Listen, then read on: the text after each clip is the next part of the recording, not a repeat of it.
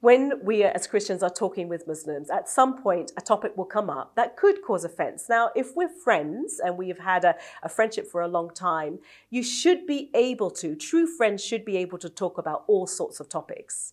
I certainly have found in all the years that I have lived among and stayed with Muslim friends and shared life with Muslim friends, that I haven't lost any Muslim friends, even when we touch upon tough topics.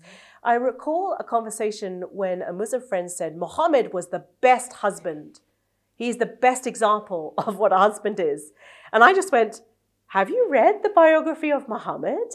And then she goes, oh, well, no, the biography you're talking about is the Sunni biography. I am Shia.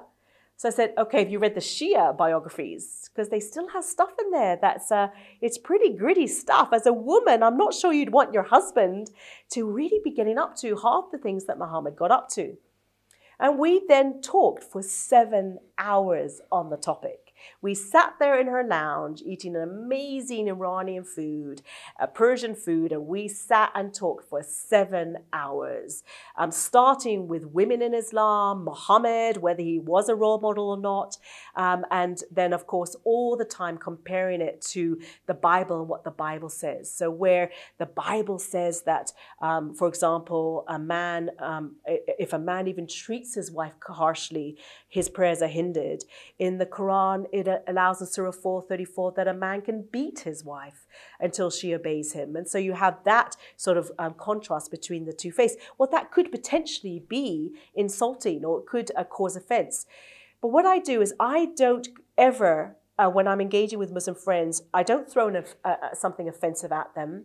I will, though, ask questions, and difficult questions about their texts. So it's the Quran I'm holding to account. I'm not giving them my opinion. I might sometimes read verses from the Quran.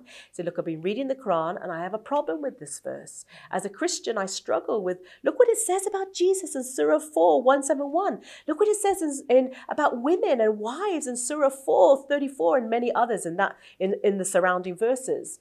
And in that point, you can then have conversations with Muslim friends. So you always take them back to the wonderful alternative that you find in Jesus. If you're in friendship and you're talking about our two faiths, you're going to come up with topics that could potentially cause offense. We do not need to be offensive people, but some of the topics we must sometimes address, especially if we care for our Muslim friends, they could potentially be offensive.